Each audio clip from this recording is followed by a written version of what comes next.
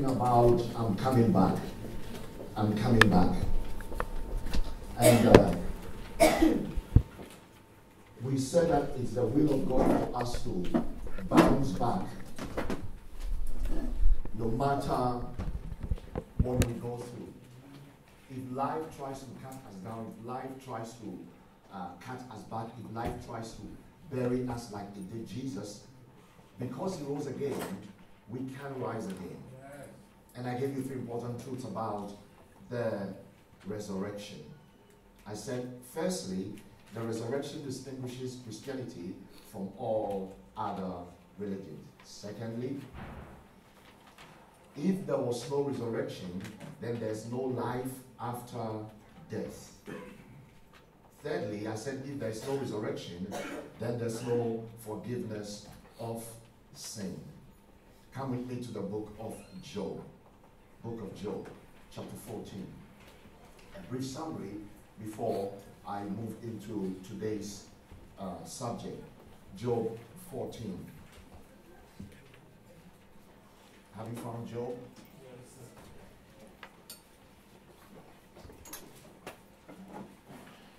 It says, for there's hope for a tree. I'm reading from verse 7. For there's hope for a tree. Look at your neighbor, tell them there's hope for a tree. There's hope for a tree. There's hope for you. There's hope for you. Tell 2 people there's hope for you. There's hope for you. If it is cut down, then it will sprout again. And that its tender shoot will not cease. Though its root may grow old in the earth, and its stump may die in the ground, yet at the scent of water.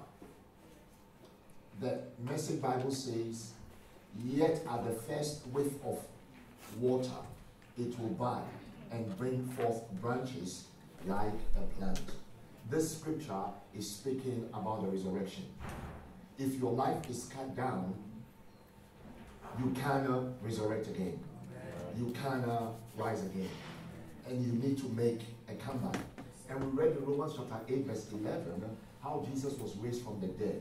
It says that if the spirit of him who raised Jesus from the dead is living in you, he who raised Christ from the dead will also give life to your mortal bodies because of his spirit who lives in you. So it's the spirit of God in us that helps us to make a comeback. I gave you 3 principles, forgive me. 3 principles the Bible teaches. We spoke about subtraction and addition. Remember that? Yes. We said that it's not addition and subtraction. There is often subtraction in your life before there is addition. And then secondly, we spoke about sprouting, pruning and sprouting. We said often in your life, things are pruned so that it will grow better. John 15 verse 2 says, he cuts off every branch in me that bears no fruit. In other words, the kingdom of God does not encourage unfruitfulness. Right? He cuts off every branch in me that bears no fruit. While every branch that does bear fruit, he prunes so that it will even be more fruitful. In other words, if you are bearing fruit, he prunes you so you bear more fruit. So we spoke about subtraction and addition, and then we spoke about pruning and sprouting, and then sowing and reaping. You can't have a harvest without sowing seeds. Come with me to Luke 24. Luke 24. That's our key scripture. Luke 24. Matthew, Mark, Luke, and John. Have you found Luke? Yes. Reading from verse 13.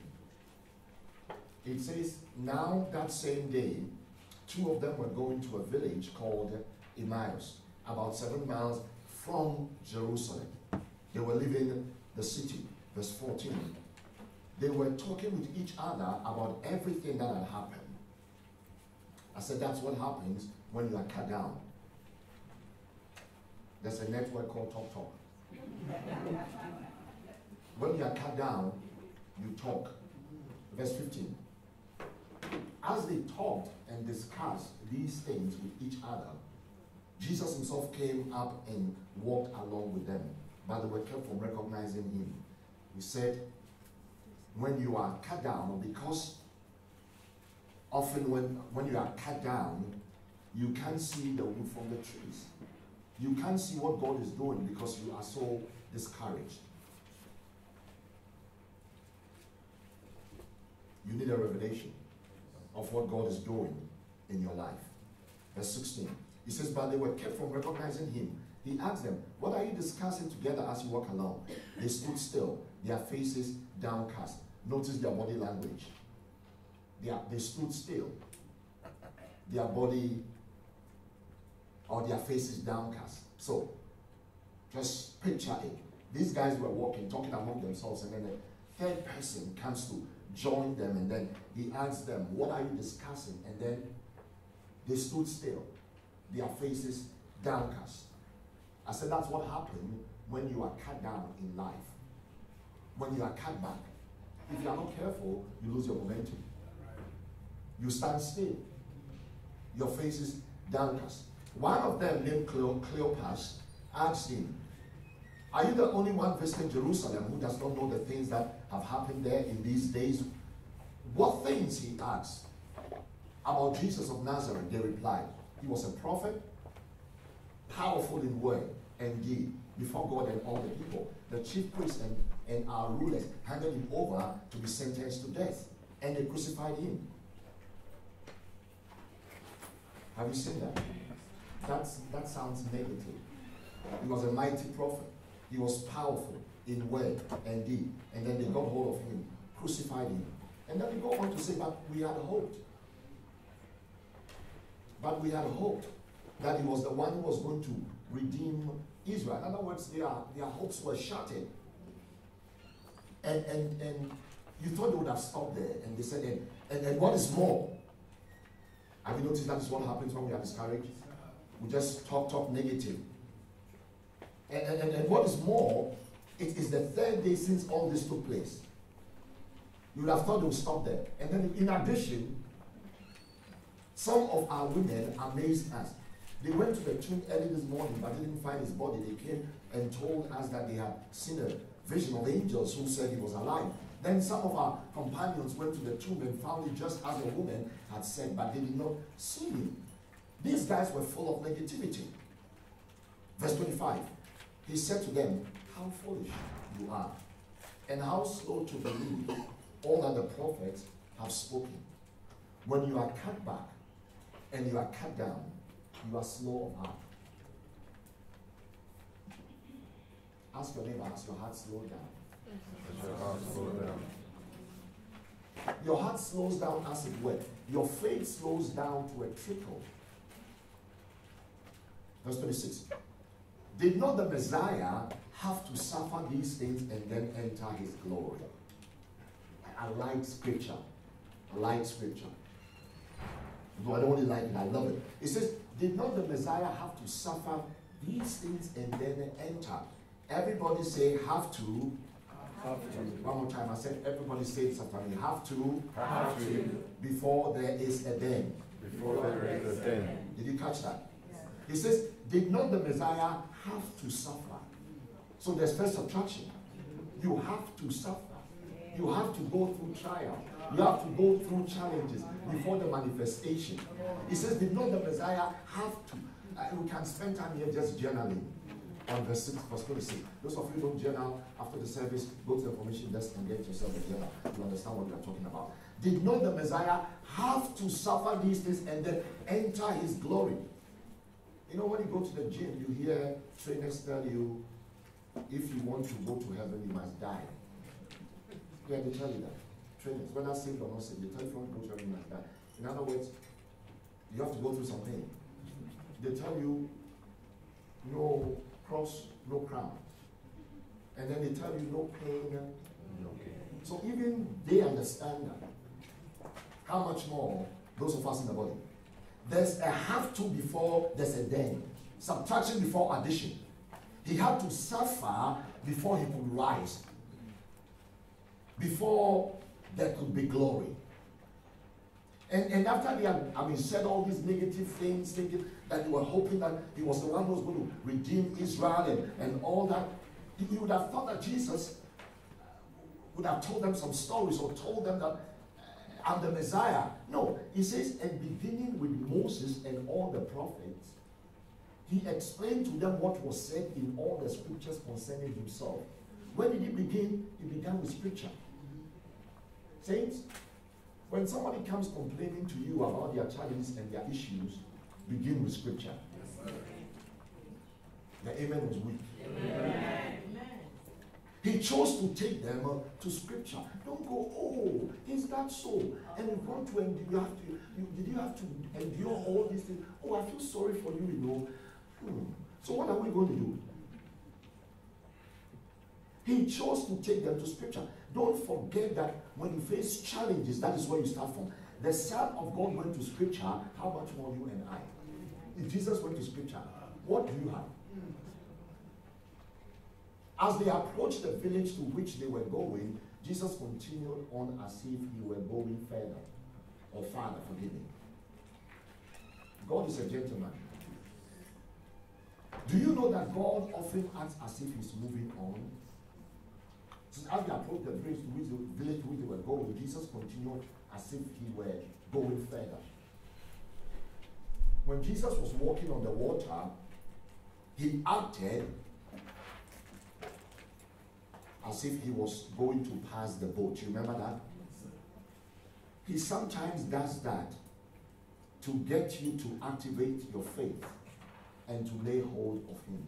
He's not playing games with you.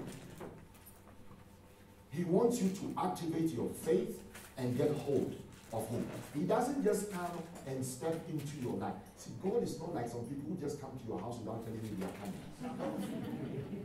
Right? In their suitcases and luggage, and they say, I'm coming, I come to spend 1 week. Meanwhile, you haven't budgeted for that. You haven't stocked up to feed them for 1 week. Anybody have a relative like that? God doesn't just come and step into your life. Verse 29. But they urged him strongly. Take note, they urged him strongly. They urged him strongly. Stay with us, for it is nearly evening. The day is almost over. So he went in to stay with them. Remember, he was pretending he was moving on. He wanted to see whether they really will activate their faith and lay hold of him. So they urged him. They said, come and stay with us. That is what we need to do when we are cut down and we are cut back. You need to ask God to stay with you. Talk to me. You tell God, God, stay with me. I need you. Verse 30. When he was at the table with them, he took bread, gave thanks, broke it, and began to give it to them. Then their eyes were opened, and they recognized him, and he disappeared from their sight. They asked each other, were not our hearts burning within us while he talked with us in the road and opened the scriptures to us? Take note, the Bible says that we're not our hearts burning. Can you imagine you have a visitor for dinner or lunch, and then you tell them, can you reach over and get me the soup? And they reach over and get you the soup, and then they vanish. They disappear. That's what happened. Jesus took bread, broke the bread, gave thanks, and then he got lost. Can you imagine that? Where did he go? What? Verse 33. The Bible says they got up and returned at once to Jerusalem. Remember, they left Jerusalem going to Emmaus. After this episode, the Bible says they got up at once and went back to Jerusalem. There they found the 11 and those with them assembled together. So, notice the word they returned. 6 natural responses when we are cut down. Maybe you can relate to this today. Maybe you can look at your life and say, oh, I understand where I am today. I'm having one of those cut-back responses. I need to get over it and come back.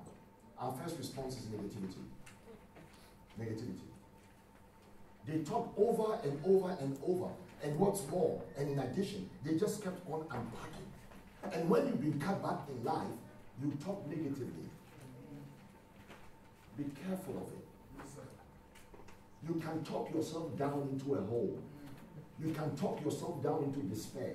You can talk yourself down into discouragement. You can talk yourself down into or talk yourself out of faith and out of hope. Secondly, discouragement. Discouragement. And be careful who you talk to when you are going through challenges. Is that okay? I'll explain that later on. Discouragement. The Bible says their faces were cast down or downcast. It showed on them physically. Physically.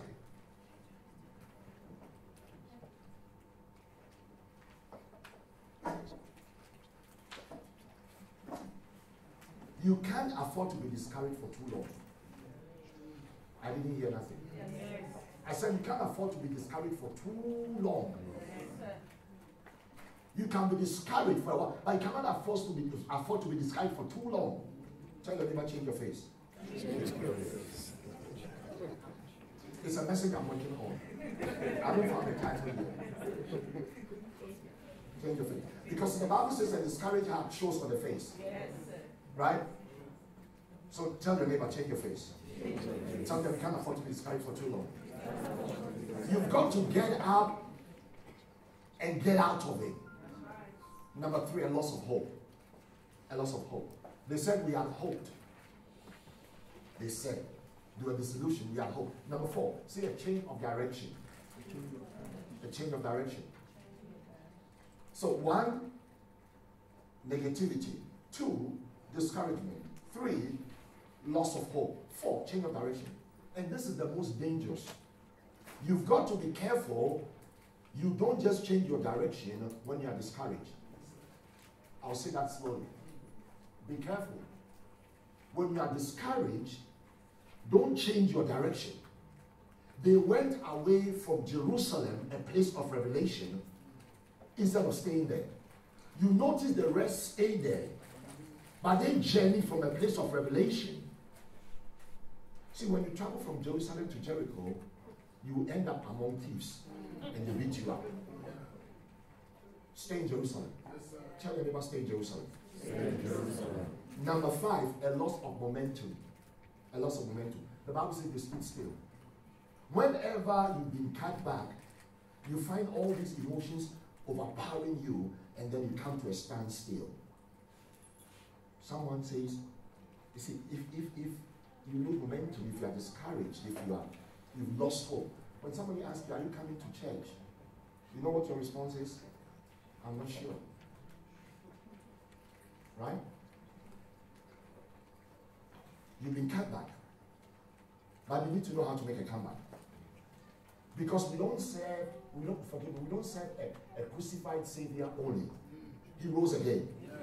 So while we have moments of subtraction, we need to live in addition. Number 6, spiritual blindness. Spiritual blindness. They didn't even recognize Jesus. They were so dull by what had happened. The more you talk negatively, the more you spend your time highlighting the problem, the more you are going to be blind of what God is actually doing in your life. Amen. I'm teaching. Amen. He could be right in your midst, and you'll miss it. This 6 points is enough for us to close the service. Yes. Amen? Amen. God is good. I knew you were going to say that. Let me give you ways to come back. Ways to come back. Number 1, ways to come back. Stay your course and don't deviate.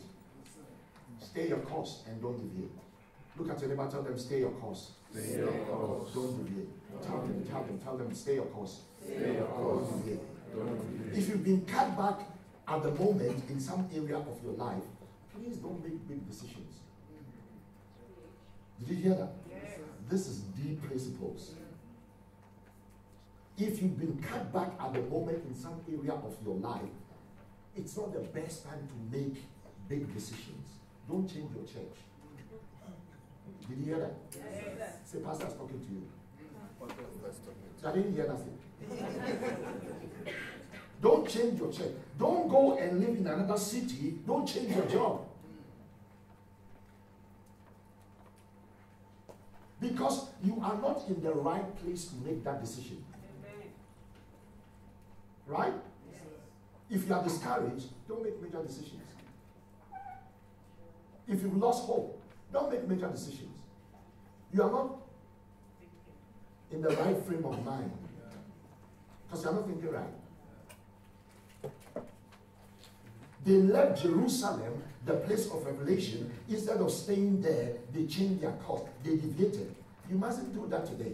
Stay on track with God and wait until God speaks to you again and comes and revives you. That's what Jesus did. He came and spoke to them from scripture, broke bread, gave them, and they said, when he was sharing scripture with us, did not our heart burn within us? Were we not revived? Number two, don't allow negative talk to rule you. Do not allow negative talk to rule you.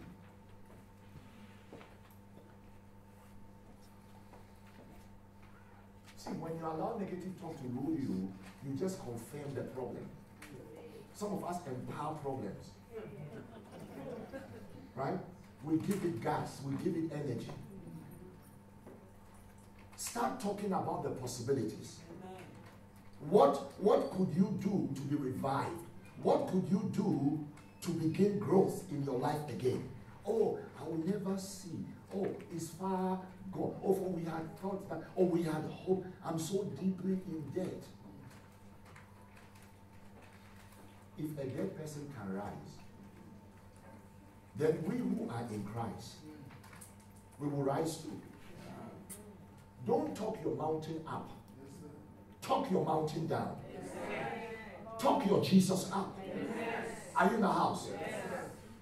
Number three, get around people who know the promises of God.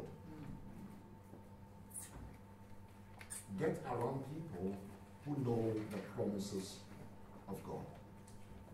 When you are going through difficult times, please, it's not everybody you talk to.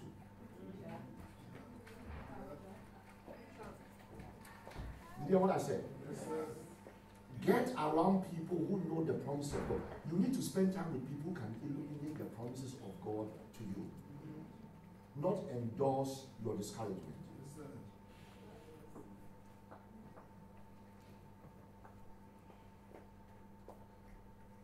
When you are filled with doubt and fear and unbelief and negativity, you need to understand the truth of God's word.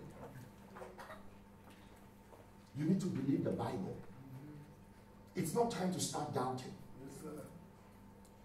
What's going on? Where is God? I thought God was on my side. And all this, and then we come to church and pastor says, I'm destined for greatness. Say this after me. Live a full life. Die empty. The first time what I was going to read church Sunday, why can't you just come and blow me prayer and preach? Does it need to go over that over and over and over again? We've heard this several times. Okay, pastor, say something. You know why you are talking that way? You are discouraged. Get around people who know promises. The Bible says that we will go through troubles, but a tree, when it's cut down, just at the scent of water, it will bud and sprout again. You are living in pruning. Sprouting is coming. You are living in subtraction. Addition is coming. The Bible says, he that goes forth, soweth seeds, right, in tears, will doubtlessly, forgive me, come again, reaping. When you are sowing the seeds, it's painful in tears, because you see your tithe and then you've got bills. You see offering or building. We haven't done building project. We have to get building back project. And bring building project back on course. Sowing towards building project and you've got to pay council tax.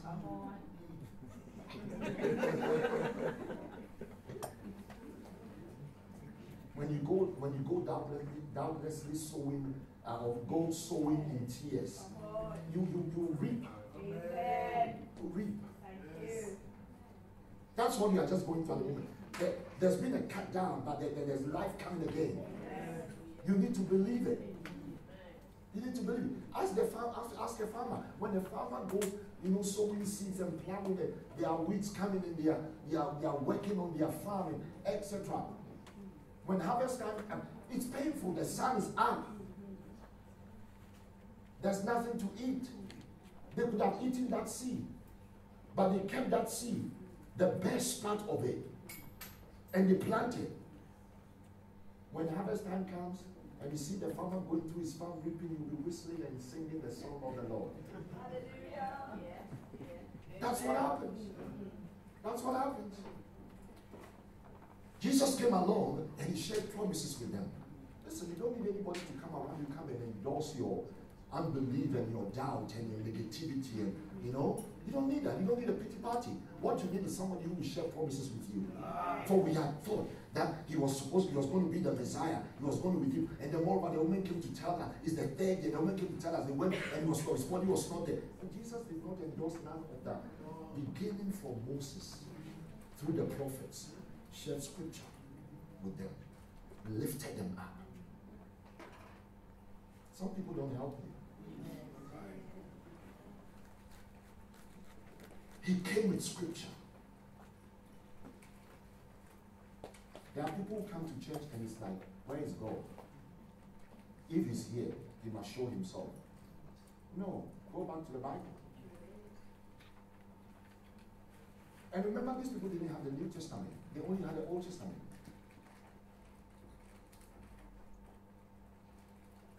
Sir Lionel Laku is one of the most famous trial lawyers in history.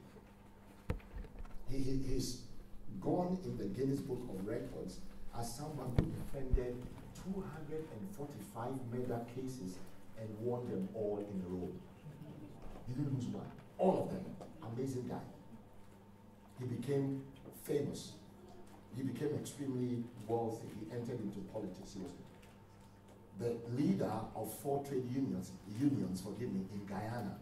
He formed a political party and was unsuccessful in his bid to become or to be elected as prime minister. He was the mayor of Georgetown for several years in a row. He was also a notable figure in Guyanese horse racing industry, and he owned several horses. He even owned an island and a hotel resort. He received the CBE as the commander of the Order of the British Empire in 1962. And he was knighted, or he was made a knight bachelor in 1966. And then received the KCMG, that is the Knight Commander of St. Michael and St. George in 1969. He served as the president of the Guyanese Olympic Association. I'm even tired talking about him. So this man went up in life. But he got to the age of 63 and he became very disillusioned with wealth and fame and success. He knew how to argue. He knew facts. He knew how to make a case. By divine design, everybody say divine design. Divine design. Somebody invited him to a full gospel businessman's breakfast and he got saved. And he began to study the Bible. And then began to study facts around the death and the resurrection of Jesus Christ. He then started writing booklets. He wrote quite a few. I said all this to say something that he said. And this is the quote. He said, I've spent more than 40 years as a defense trial lawyer in many parts of the world. I say unequivocally, the evidence of the resurrection of Jesus Christ is so overwhelming that it compels acceptance by proof, which leaves absolutely no room for doubt. Jesus rose again. Yes. Life cut him down, but he rose again. Yes. The grave could not contain him. Death could not take him captive, even in the grave. Do you doubt the word of God?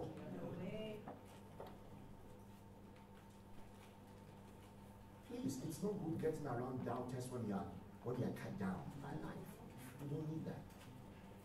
When life is cut you back, you need to get around those who know the promises of God, who can encourage you. Number 4, you need to expect a revelation from God. You need to expect a revelation from God. Am I going too fast? You need to expect a revelation from God.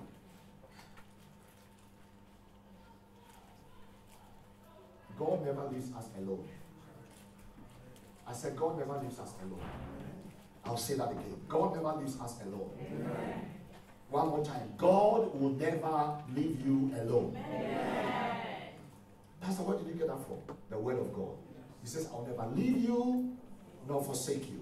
He never leaves us alone. He always comes and reveals himself to us. And he will bring you a word. The disciples were walking along unexpectedly. God revealed himself to them. Jesus, the resurrected Son of God, comes along and reveals himself, but they fail to recognize him.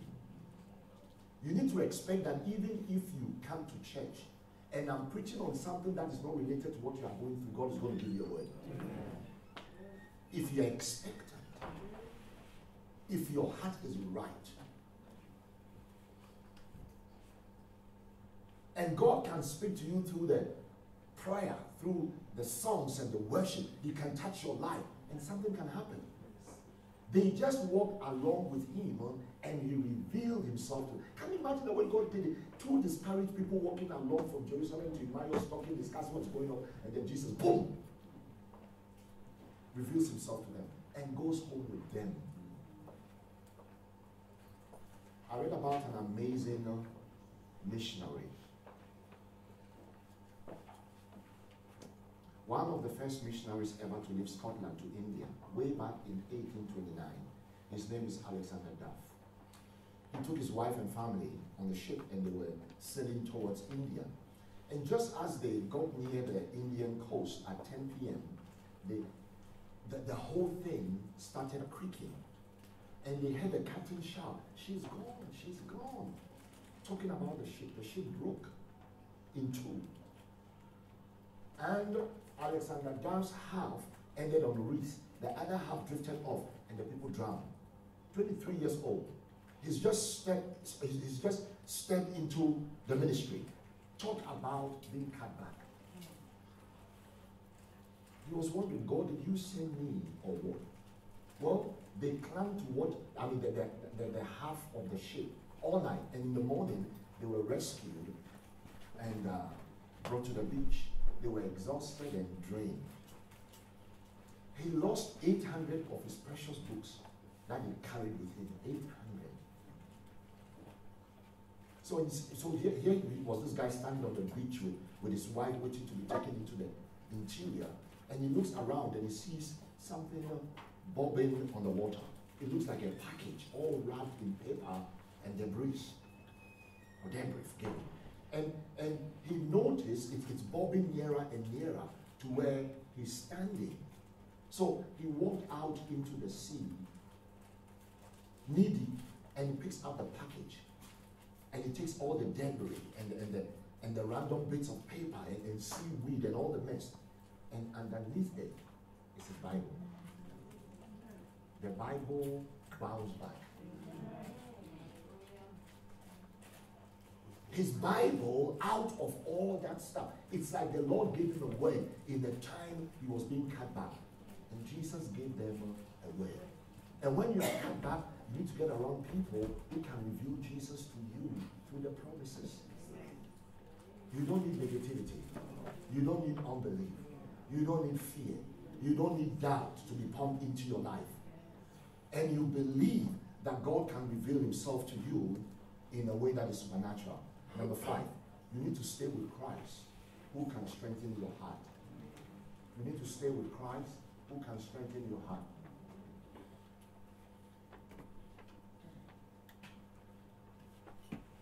Everybody say, stay with Christ. Stay with Christ. Because sometimes people can't always help you. Did you hear what I said? Yes. I said sometimes people can't always help you. The Bible says they discourage each other. Have you talked to people and they discourage you? Talk to me. But Jesus came along and their hearts changed. Do you notice it says they were slow of heart? Everybody says slow of heart. Slow of heart. Let me give you 3 stages of our hearts. There are 3 stages that our hearts go through. They had heavy hearts.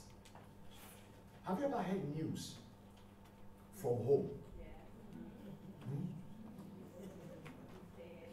You get some phone calls and your heart is heavy. Talk to me. Because you know the news they are bringing.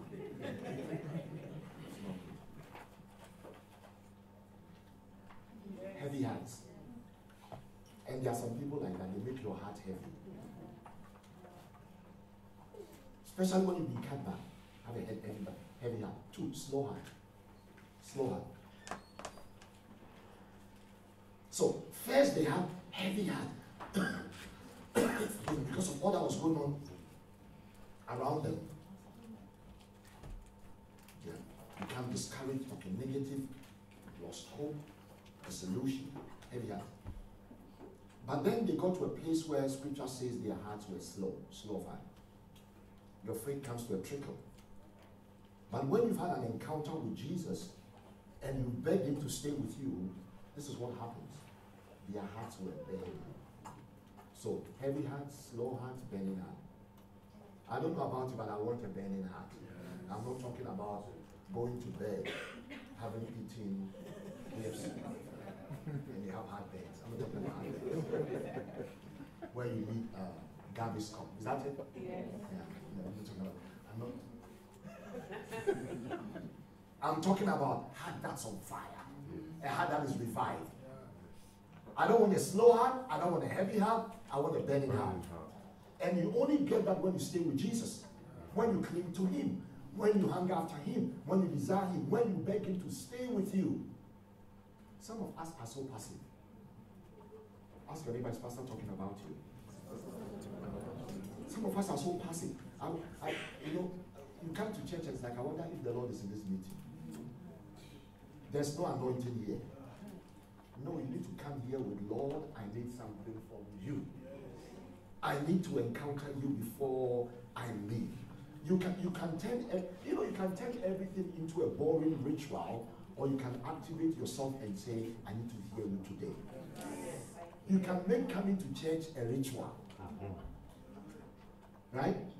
Everybody's going, so we are going. It's a Sunday social obligation. It's like being part of a Rotary Club. We have to sign it, you have to go. So you carry yourself and come and sit, and then it's a ritual. There are some people when they are preaching, don't want to look at them. Because the anointing can free.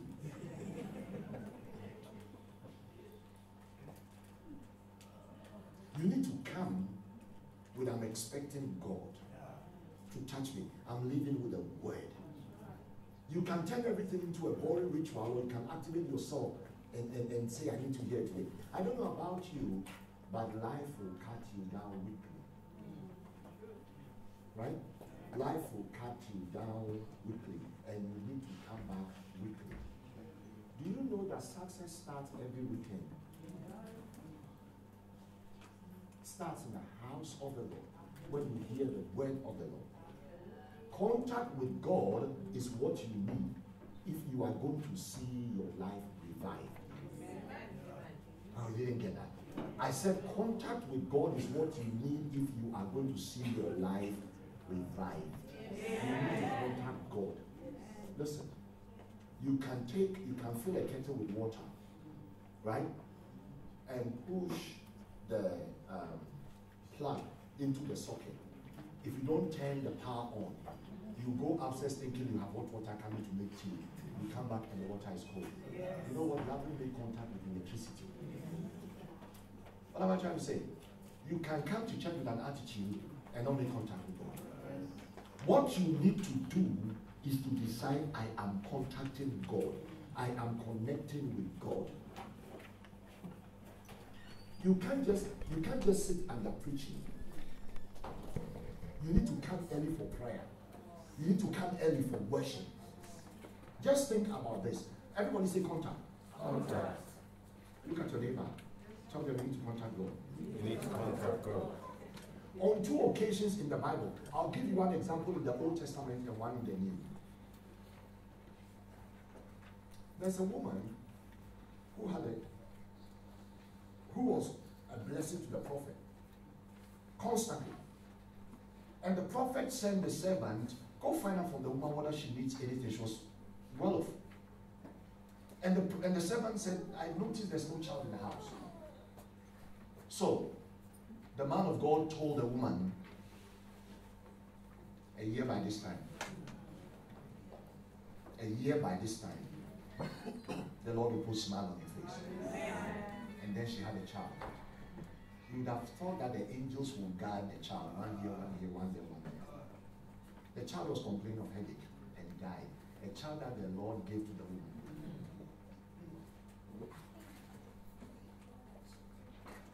The devil is after your inheritance. Yes.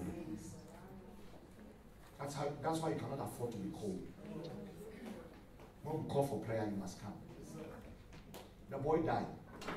And then the man of God was told. And I like this woman's attitude.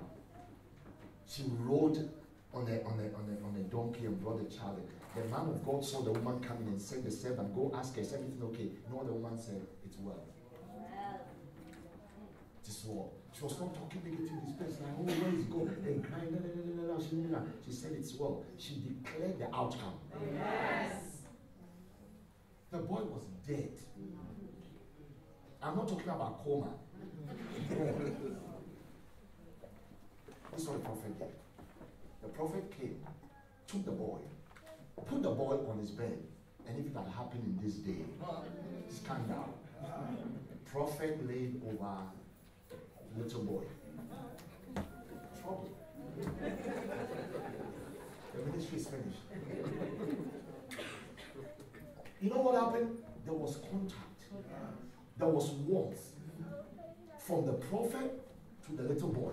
And the anointing of God revived him.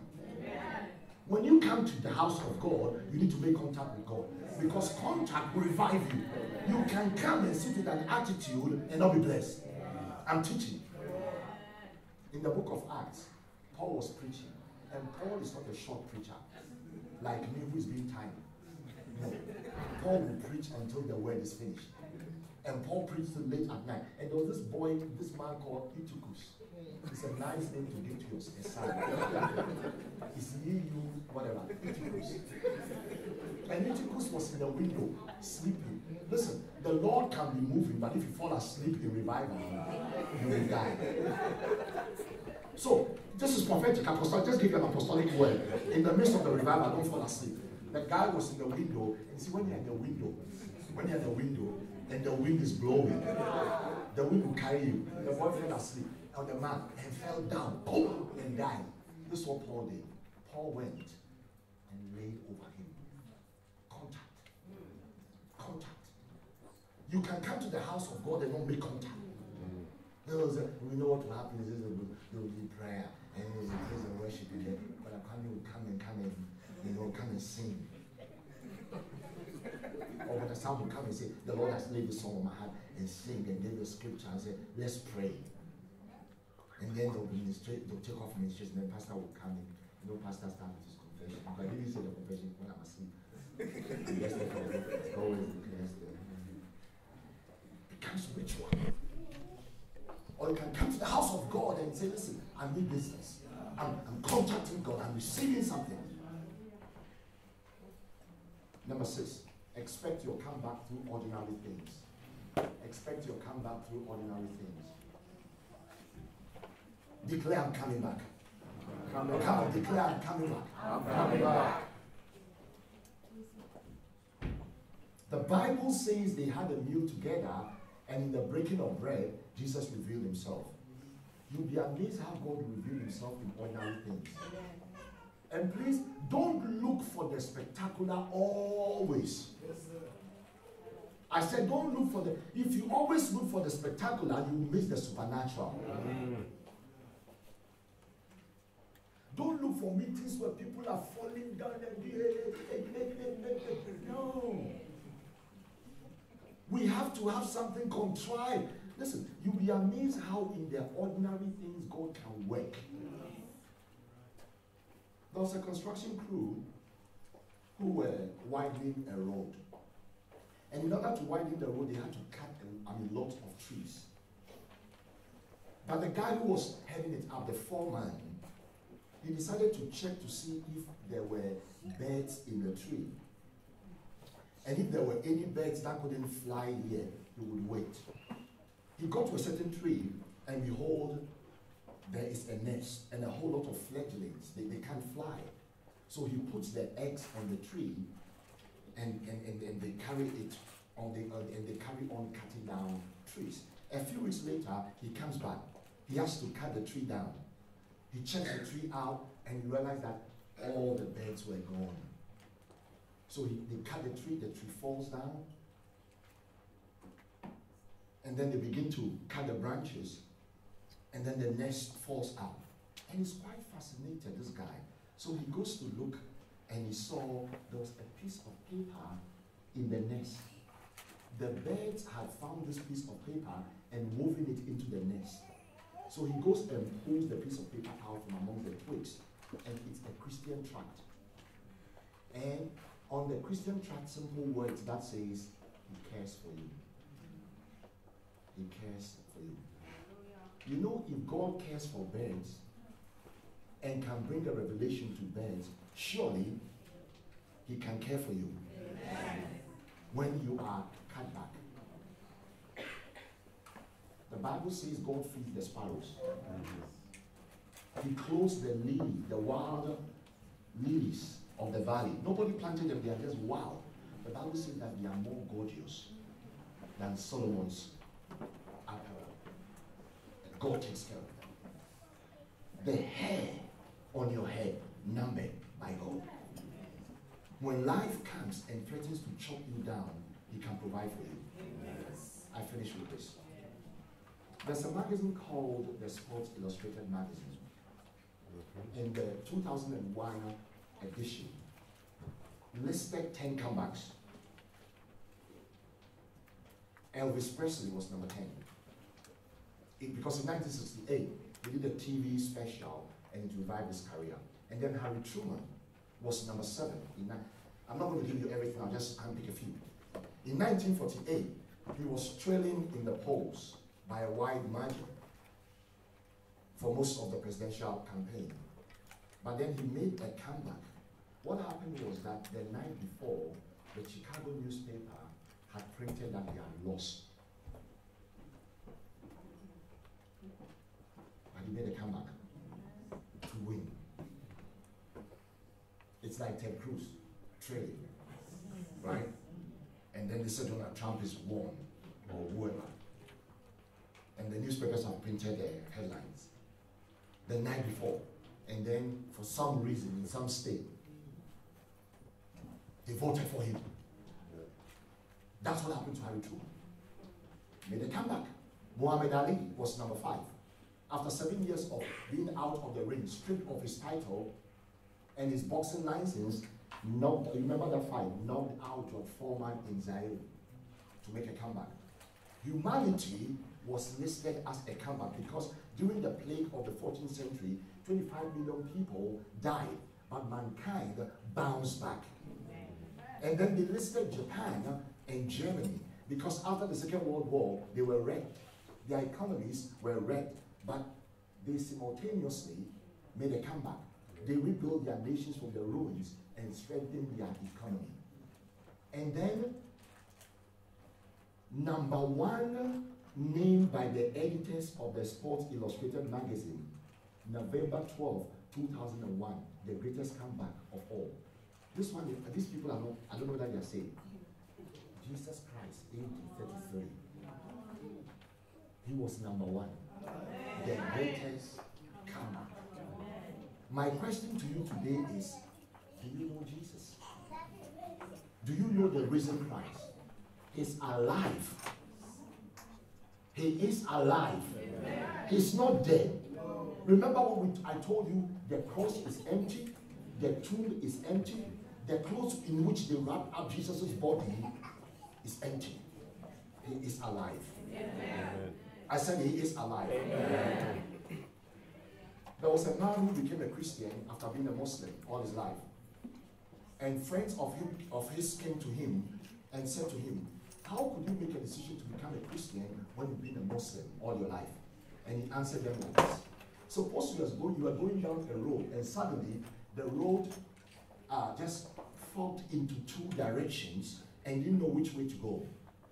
And there at the fork in the road, there were 2 men, one dead and one alive. He asked them, which one will you go and ask directions from?